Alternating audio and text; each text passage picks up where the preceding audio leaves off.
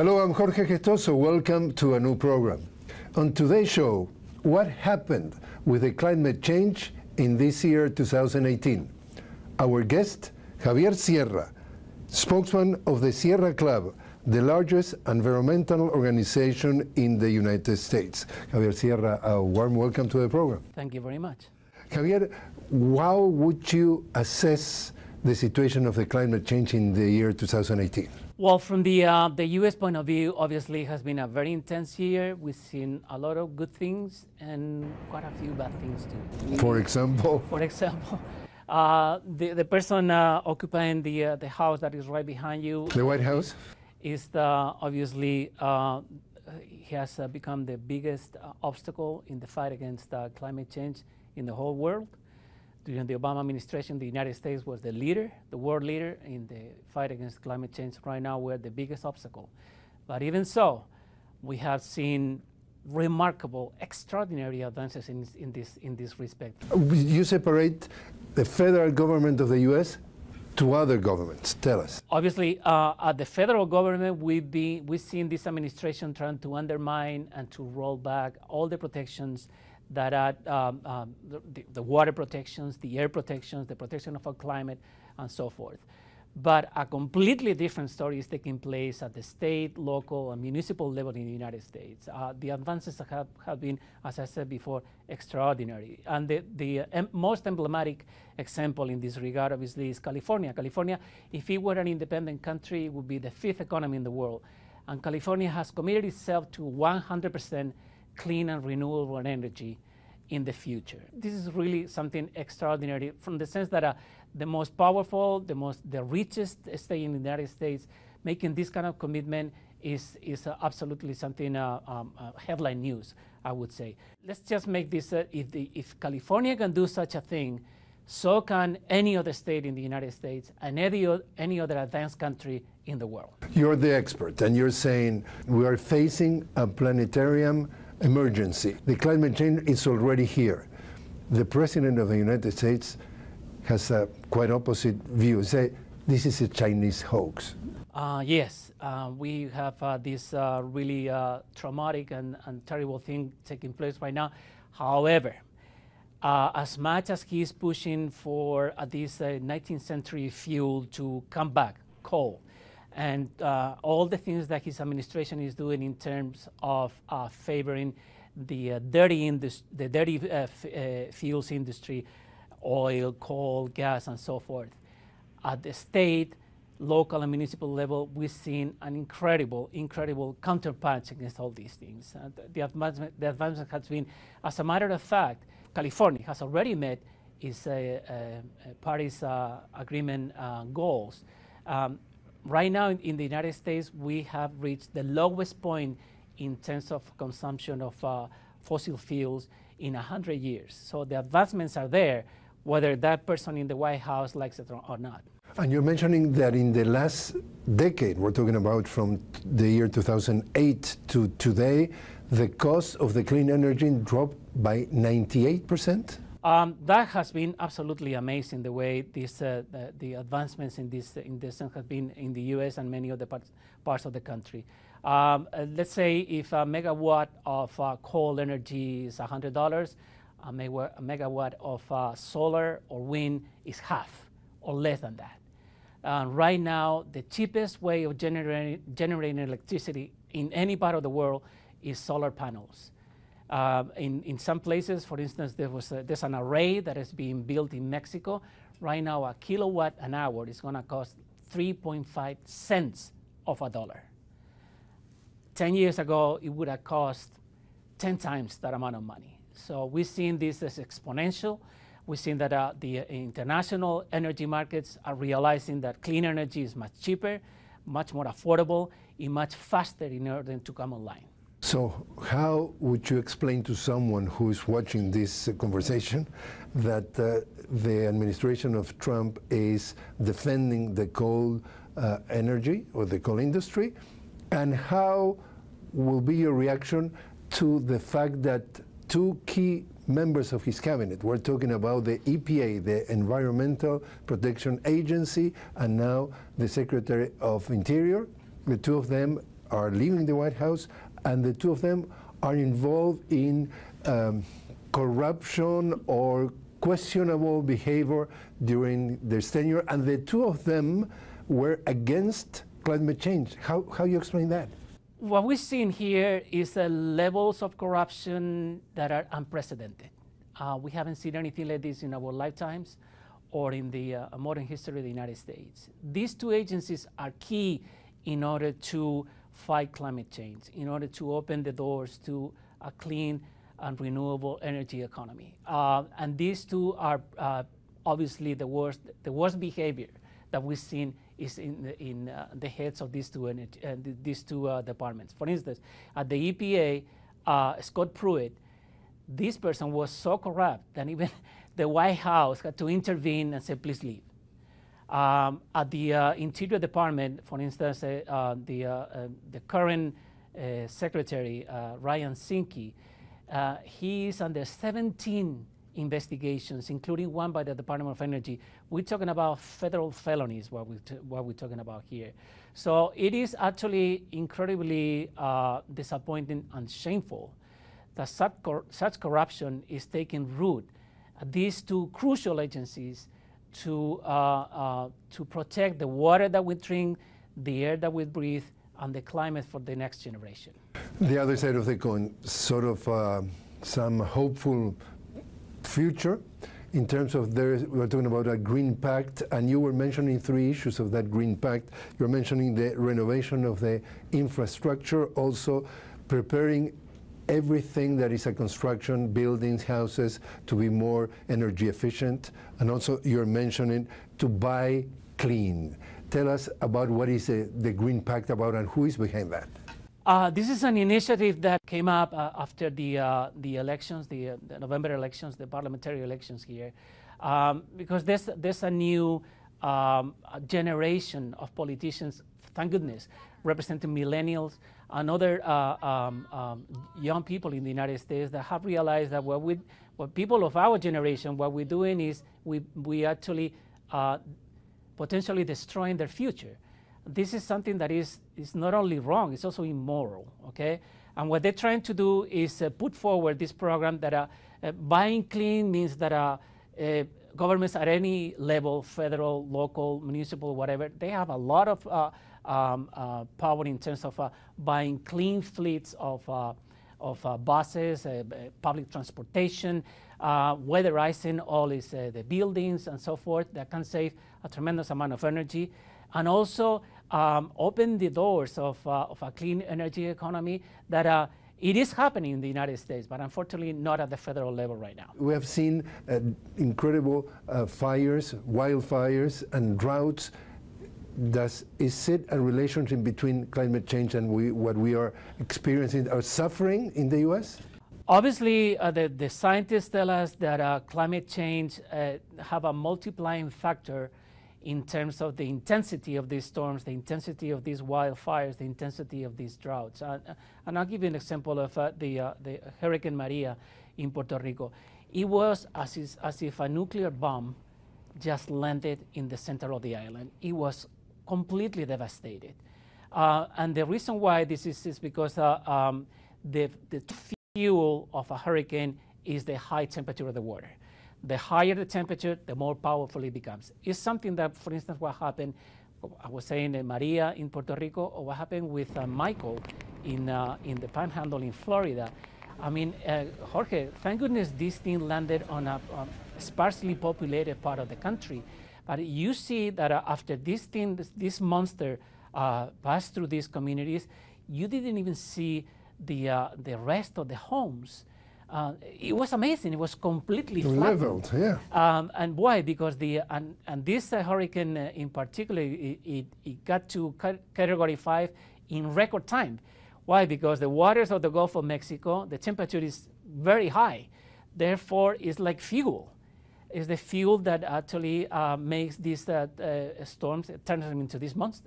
So we are suffering climate change already. Of course, the climate change is already happening. The crisis is already with us, and we are already paying the consequences.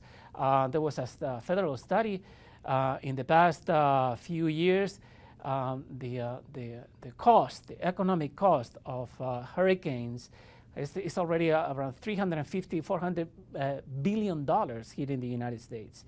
That's why insurance company and other parts of the economy that actually had to put up with that kind of incredible cost are saying, ladies and gentlemen, we have to do something about this. This cannot continue this way. Javier, in recent days in Poland, a climate meeting regarding implementation of the climate change in Paris and sponsored by the UN.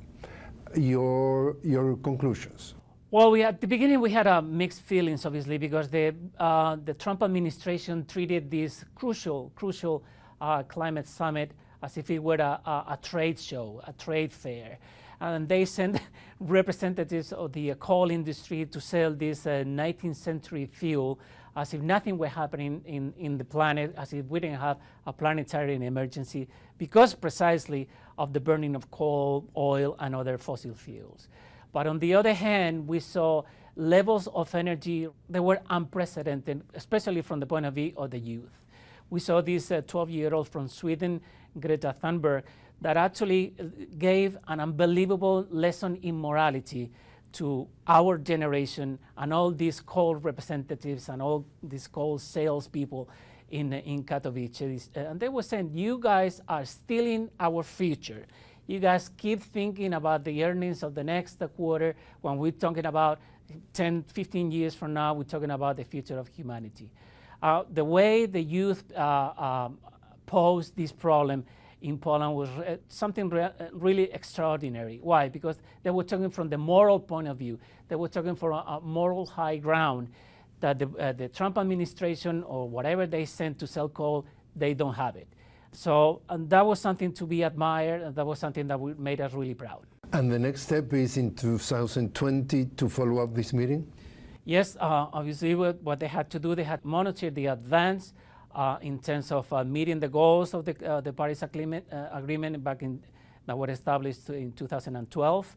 I mean, you can commit yourself to whatever ambitious a goal could be, but you have to actually fulfill these commitments. And every year, these commitments need to be monitored and see whether or not are being fulfilled by all the signatories of the Because the big deal is, or the big goal is not to let, in this century, increase the temperature of this planet for over 1.5 Celsius degrees. Yeah, and in order to avoid that, in order to keep the temperature not higher than 1.5 degrees, is the United Nations and the scientists of the world, they tell us the only way to do this is to keep at least 2/3 of the world reserves of fossil fuels in the ground, not burning them. That's the only way we could do this. Also, the United Nations gave us a really stark warning a couple of months ago. It told us we have only 12 years to drastically reduce the amount of fossil fuels that we burn in order to avoid the catastrophic consequences of climate change. This is a planetary emergency we have right now, and it's really immoral on the part of the Trump administration that they're not treating this as such. So the good thing, as we said before, obviously, is that aside from the federal level, in the United States, we're making tremendous advancements in terms of fighting climate change. We are watching this interview from somewhere in Latin America. Why should I care?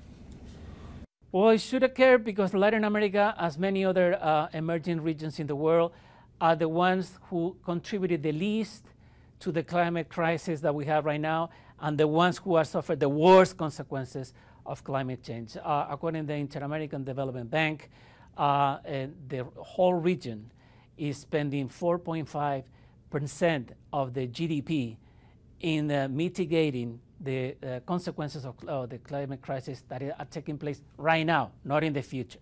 So that leaves very little room for these emerging economies to grow, because that's an unbelievable amount of money, an unbelievable amount of resources dedicated to mitigating instead of preparing those countries for what is going to take place in the future. We are seeing a migration crisis coming from Central America and being in the middle of the political discussion here in Washington and all over the country. Is there any relationship between the massive migration of Central Americans and climate change? Yes, there is. Unfortunately, this is one of the factors that has discussed the least. But climate change is one of the triggers, and probably one of the most important triggers. In the past 2 years, these three countries, Guatemala, Honduras, and El Salvador, have gone through horrible droughts that have caused the collapse of the crops. And in many instances, these farmers are dedicating themselves to subsistence agriculture. When you have these climate conditions, it's almost impossible to survive. And what happens when they see that the crops are ruined? They head north. According to a study by the World Bank, in the next 10-20 years, around 4 million Central Americans will head north because of the consequences of the climate crisis. You were mentioning that the arrival to the presidency of Brazil of Jair Bolsonaro is a step backwards regarding climate change. Unfortunately, this gentleman also is a climate change denier. He says that the whole thing, he's with his compadre Trump, he said the whole thing is un cuento chino. Chinese hoax. Yeah, Chinese hoax. One of the worst things that this gentleman has said is that he's going to open the foresta, the Amazon, to logging and other commercial exploitations. The Amazon is one of the lungs of the planet. If he goes in that direction, obviously we're going to be in a lot of trouble. You were mentioning that there are 4 countries or 3 countries and a group of countries that produces about 50%, half of the contamination of the world. It's China, the United States, India, and the European Union are the lead polluters in terms of climate change in the world. These also have been the countries and regions of the world that have contributed the most to the climate crisis. And the ones who are going to, as we were saying before, the ones who are going to suffer the consequences the most will be countries like ours. The whole Latin American region and the Caribbean are the ones who are going to be suffering the consequences. As we said before, the economic consequences already are dire. So and these countries, the advanced countries, the most advanced countries in the world, are the ones who need to step up, actually, and help the emerging economies to first cope with climate change and get ready for the consequences of the climate crisis in the future. You were mentioning the youth. You were impressed in that meeting, the summit in Poland, about the reaction of the youth, especially NGOs represented by young people. But you were impressed by the youth here, and you have an anecdote regarding how the youth is feeling this threat. Obviously, for the newer generations, the climate change is an existential crisis. What we're talking about is that we're dealing with the survival of humanity in the future.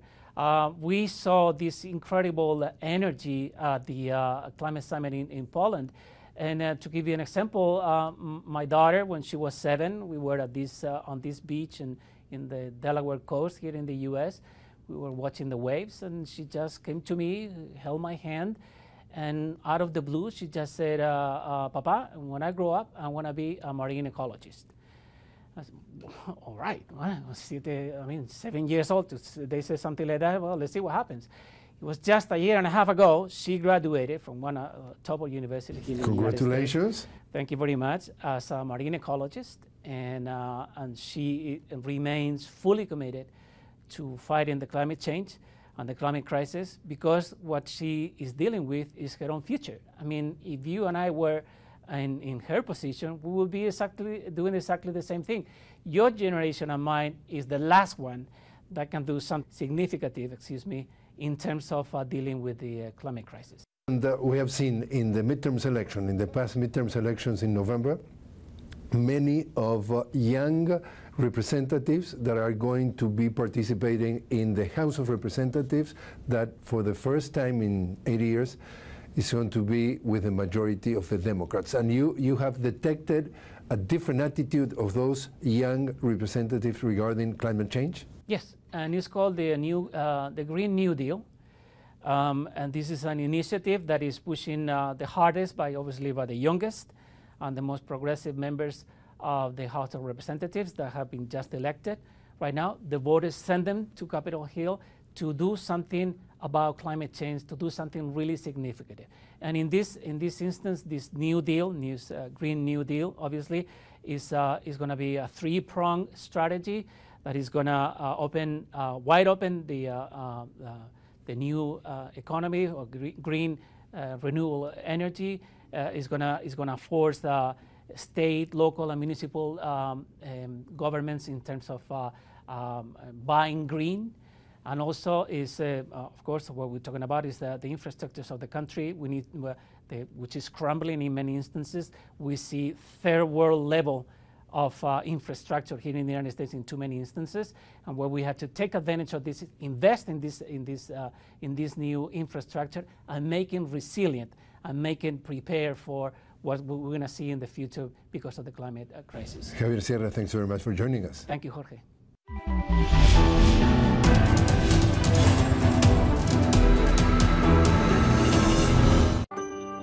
Enjoy our programming